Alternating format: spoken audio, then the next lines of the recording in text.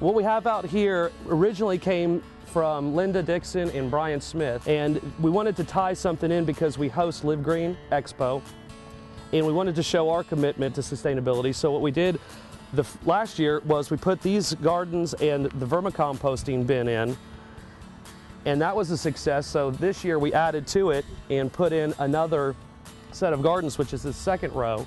We have shallots, onions, tomatoes, some cabbage, some peppers right over there. And then in our older boxes, we have some established oregano, some basil, some parsley, and some chives. We supply probably about 5% to the kitchen, which isn't a huge amount. So we're taking a step in the right direction, and hopefully we can continue to build on this and come in somewhere within the 25% range. The irrigation system is a drip irrigation system, so we're not having any runoff as far as wind, and we are all actually getting water directly to the plants, so we're not getting any water on the leaves, and that's why you can notice that there really aren't any holes or any sun scald from water being put on there. And we're saving a lot of water, obviously, from runoff, and we get to specifically put it to these plants. So when I come in the morning, I'll turn it on for about an hour or two, and that'll be it for the day. And we have a pretty interesting program that we just started here, actually yesterday, which is a hydroponic salad farm.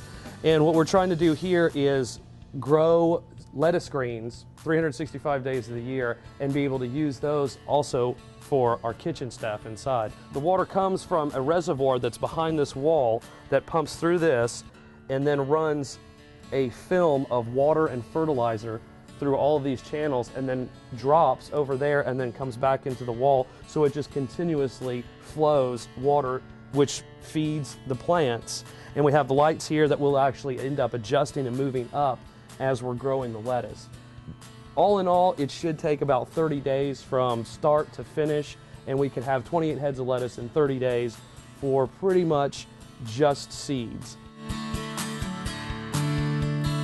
We do worm composting, and we actually take the waste from our vegetable beds and our herb beds and what the kitchen doesn't use inside. So let's take a look right over here, and I can show you what we've pulled out. This is actually scraps from the kitchen cuttings and trash that people don't eat. And what we do is we end up burying it in these leaves.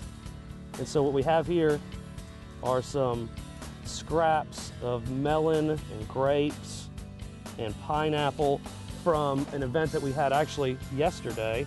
And what we do is we bury this in here, and the worms will actually come through and eat it. You can put 1 pound of garbage per square foot per week. So this bin itself can take up to 32 pounds per week of garbage, because the worms will have what they call castings, and we take those castings so we can actually fertilize our gardens over here with the trash from the building, which is a real cost savings.